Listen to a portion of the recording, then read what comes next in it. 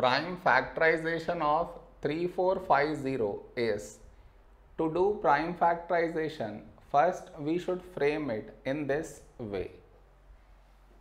3450.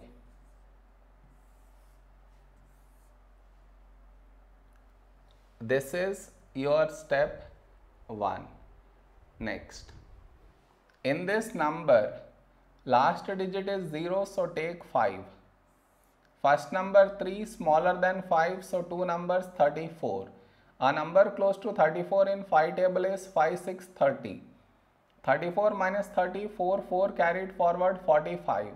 When do we get 45 in 5 table? 5 9s 45. This 0 as it is down. Now last digit 0, so take 5.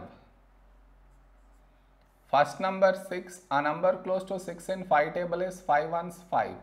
6 minus 5, 1 carried forward 19, a number close to 19 in 5 table is 5 3s 15. 19 minus 15, 4 carried forward 40. When do we get 40 in 5 table? 5 8s 40. Now the last digit 8 even, so take 2. First number 1 smaller than 2, so two numbers 13. A number close to 13 in 2 table is 2 6 12.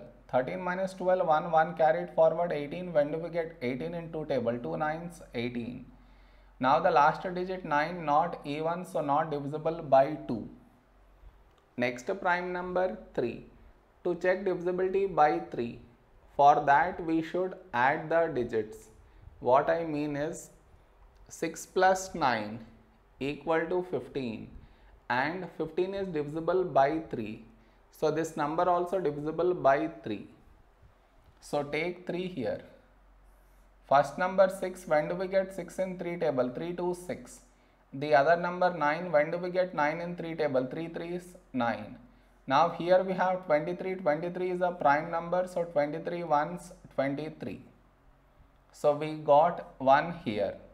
So the prime factorization of 3450 is the product of these numbers,